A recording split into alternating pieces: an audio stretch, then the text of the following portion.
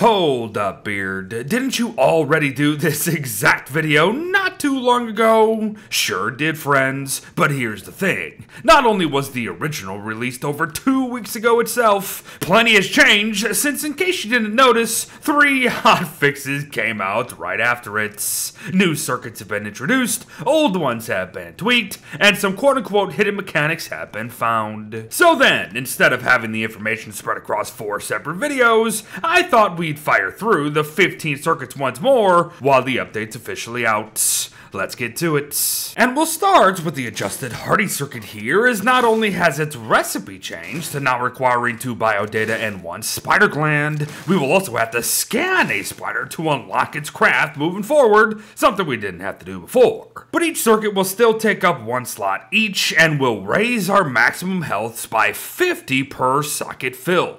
Super hardy circuits, on the other hand, still take up 2 slots each, however they will also be raising our maximum health by 150 per circuit instead, so that makes up for it. Be sure to scan a nurse spider to unlock the recipe, and craft one via 4 biodata, 2 spider glands, and a hardy circuit itself to take advantage of the potential tankiness. One of the many hotfixes released over these last 2 weeks introduced a new single slot processing circuit costing 1 biodata, 1 flower petal, and a scanned butterfly now, and each circuit will increase our maximum sanities by 40 per socket. Now I for one don't pay too much mind to the stat boosting circuits, however these single slotters have definitely improved over time, so don't ignore them. Super processing circuits are still around though, and changed a little bit since initial release too.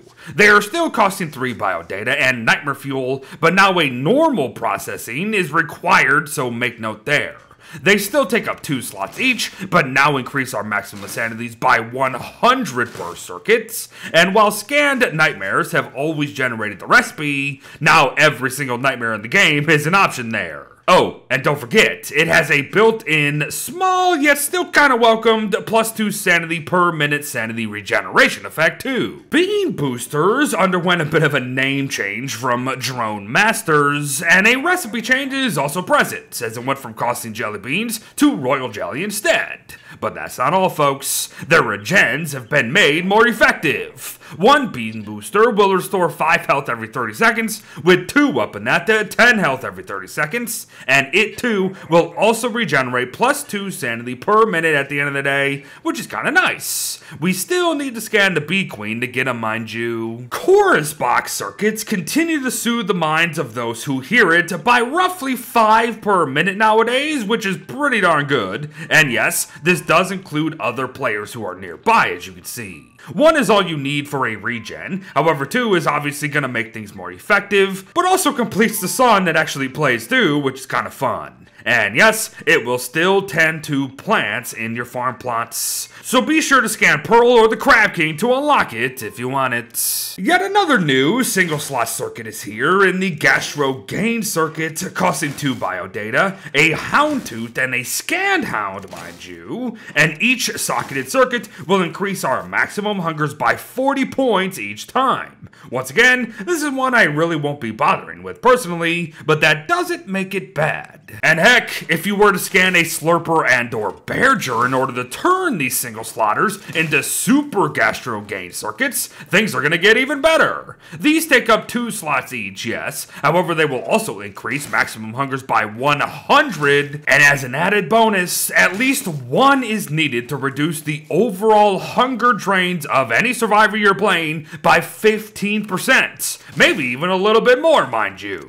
The recipe has also gotten cheaper over time, so that's nice. Acceleration circuits are still the only ones that take up all 6 slots for whatever reason, and while we do gain a +25% speed boost at all times at the cost of a scanned rabbit, 1 biodata, and a rabbit itself, I'm still not convinced that this is worth it at all, because anyone in their right minds is going to try to immediately up upgrade said acceleration circuits to the super acceleration circuits here via scanning rooks or the ancient guardian for a 25, 40, and 50% speed boost respectively. You will be needing 6 biodata, 1 gear, and 1 acceleration circuit per super circuit though, which could get out of hand, but here's the thing. You should probably only use one of these. Thermal circuits are next, costing 4 biodata, 1 red gem, and a scan dragonfly and/or firehound now, mind you. And thermal circuits can radiate heat for other players, as you can see, and even just one can prevent WX-78 from freezing, which is absolutely huge. Be mindful though, having one socketed will spoil all perishables 25% faster than normal, which could backfire if you ain't careful. But here's something I didn't even know until today.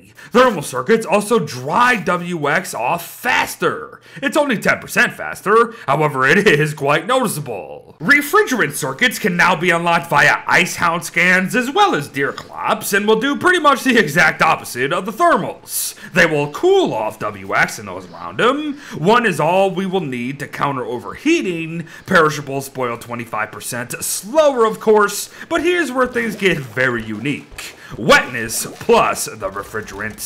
In short, these circuits can help us farm infinite ice as we continue to reach extremely high wetness over and over and over again. Yup. It's a thing, and still is after the official release. Learn more here. Electrification circuits haven't changed too much, however the reflected damage now factors in the wetness of whatever's attacking you, so that's nice. Scan a volt code as soon as possible for the chance to reflect 20 damage per circuit normally, and that can reach some pretty darn stupid levels of stupidity when it comes to potentially killing raid bosses without a single weapon. So have fun. Optoelectronic circuits are another that hasn't changed much beyond costing a Firefly now, so they're still amazingly cheap and quickly accessible light sources that are indeed still infinite, therefore they're still one of the best ones out there. And last, and perhaps not so much least anymore, the illumination circuits. Scan a bulbous light bug, skitter squid, or a depth worm to unlock the thing, and since they have been dropped to a 3 slaughter, it's actually a worthy competitor to the optoelectronic one now. Use these above ground and optos below pretty much. Have fun. And there you have it everyone. Hopefully a quick recap on all the WX-78 rework circuits to help put all the information in one place. I hope it helped. Thanks for watching folks. Well wishes to all. Potentially some more beeps and boops might be on the way to further concentrate info in one place, but I'll see you in the next one regardless. Bye bye.